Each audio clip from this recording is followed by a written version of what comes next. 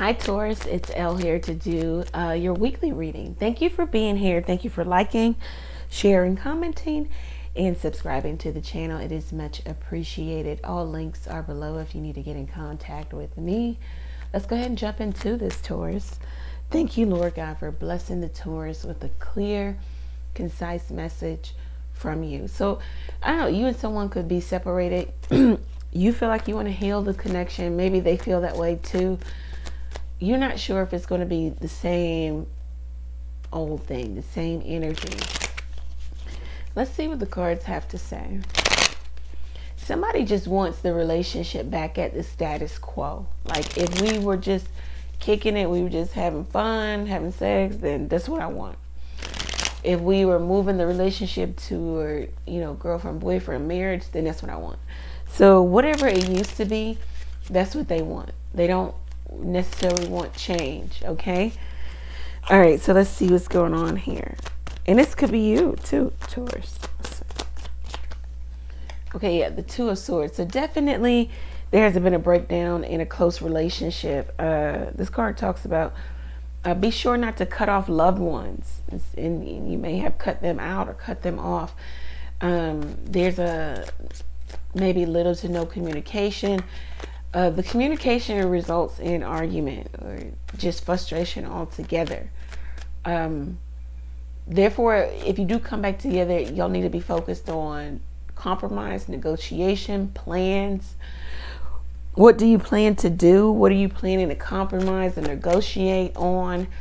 There's a power struggle between you and someone else. Both of y'all want to be the boss. And typically, most times at a job, on a boat, anywhere, there's one boss, okay? And it doesn't change in terms of relationships either. You gotta have, one leader, one headship, whoever that will be. But the beauty of it is you get to decide whose leadership, whose headship you will come under.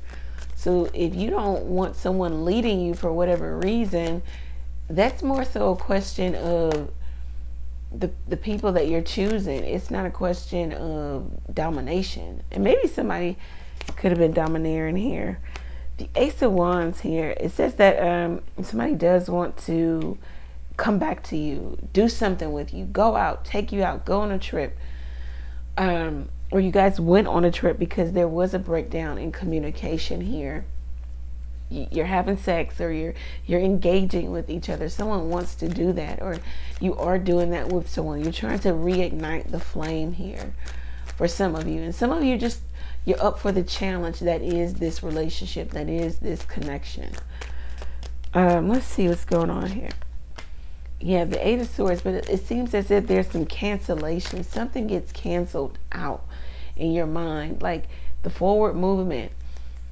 It gets canceled out by maybe negative thoughts, overthinking, overexerting yourself in terms of your mental capacity, thinking the worst, fearing, feeling like you're going to be stuck or bound or tied to something.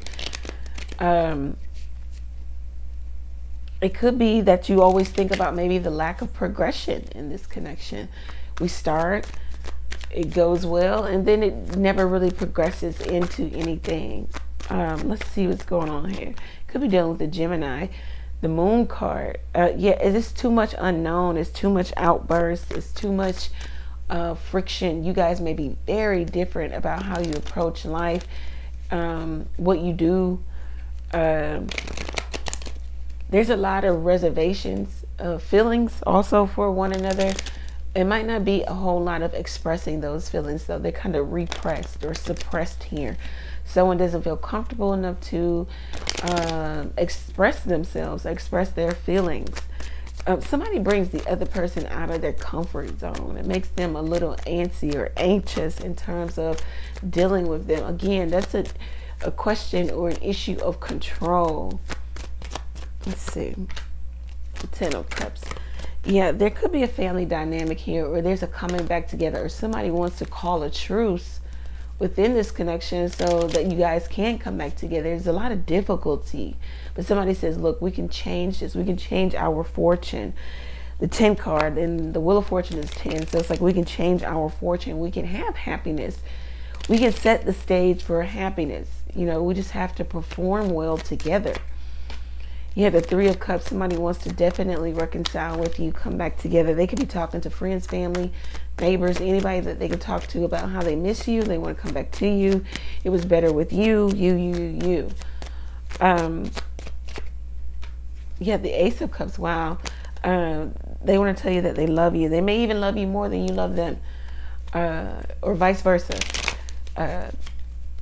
Somebody is being filled with spirit, spirituality, emotions. Therefore, they're overflowing with emotions here. There also could be pregnancy here too.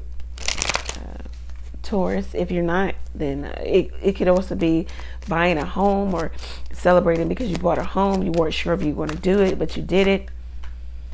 The Emperor here and the 8 of Discs.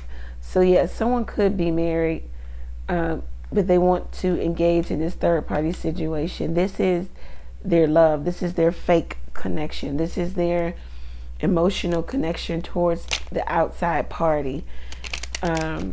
This is, it could even be sex only. It could be something done in secrecy. I'm seeing that now too. This is a situation, a relationship that goes through cycles. See all those moon cycles, phases? It goes through phases. You guys are good, then you're bad. You're hot, you're cold. You're okay, then it's not. You know, it's a cyclical dynamic. It just goes in that same circle here. No progression, just a cycle here, just a circle, circling back around. Maybe this person ghosts and then they come back. They want to come in and put dedication into the relationship, but for how long? Is it just to get what it is they want from you? And it looks like it could be sex only. The 4 of Wands. Yeah, they do want the relationship. They want the establishment of the relationship. But I don't know if they're willing to have, yeah. The 9 of Swords here, but it brings another person anxiety, low energy, restless nights, overthinking. 8, 9 of Swords, the 2 of Swords. So it's like somebody got cut out here. Also, someone could be worrying about money here too. There could be money worries. Someone could want to come back to you because they're having money worries. Also, somebody got cut out of the connection because they're either already married, already coupled, and they don't have much to offer in terms of progression, in terms of a real relationship. So this is what I have for you, Taurus. If it resonates for you, go over to the website, book your reading there. You also could be dealing with Aries, Sagittarius, Leo, male, Cancer here with the King of Wands showing up. So you could be dealing with somebody who is the King of Wands. This is also a married guy too. Definitely fire energy, Aries here showing up. Someone who's already, they have like their empire established from their business to their family. And they're not going to just leave that easily or at all. So that might need to be a conversation that you have with this person. It looks like this person likes to come in, you know, lots of starts and no progression. Like this person, you'll come in and do something with you, and then you think it is progressing in the right way. We're going to be boyfriend, girlfriend. It's going to get a divorce. I don't know. And then it ends just as soon as it starts here, because and that's the cycle that you guys go through, okay, with the 8 of Pentacles. If it resonates for you, go over to the website, book your own reading there. Take advantage of the text question. If you have a question or two, is this person playing me? Are they still married? Will they ever divorce? Questions like that, you can always text those questions to the number below and get answers to your questions. Also, you can donate to the channel by clicking the Buy Me a Coffee link. Thank you. Many blessings to you. Take care.